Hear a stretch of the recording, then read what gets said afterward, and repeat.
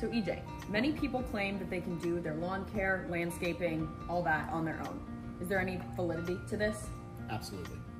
My dad has basically done his entire maintenance on his lawn and landscaping, did his own masonry work on his stone work that's lasted 20 years. He built his own fence that's lasted 25 years, kind of expanding beyond lawn and landscaping. So I absolutely believe that if you've got the know-how, like anything else, if you've got the know-how, you can do your own maintenance. The key to it is, in lawn and landscaping, is don't overestimate or underestimate how much it does take, the know-how to actually do it, as well as the time itself to actually do it. If you understand and know how to do it and are willing to put the time in, you're gonna have success as a homeowner. The key is though, and the problem is most people do not have that time and do not have that know-how. And are there certain benefits or perks that we as a home service provider can offer our customers that they might not have access to on their own? When it comes to products, the products we use, whether it be pest control or whether it be fertilization, weed control,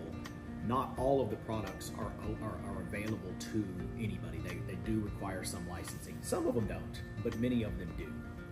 And again, nobody can be the expert that a lawn care, a director of agronomy, not to mention the guys that are doing this every single day, all year long, for years upon years and years. It's rare that a homeowner is going to know more than that. So that value alone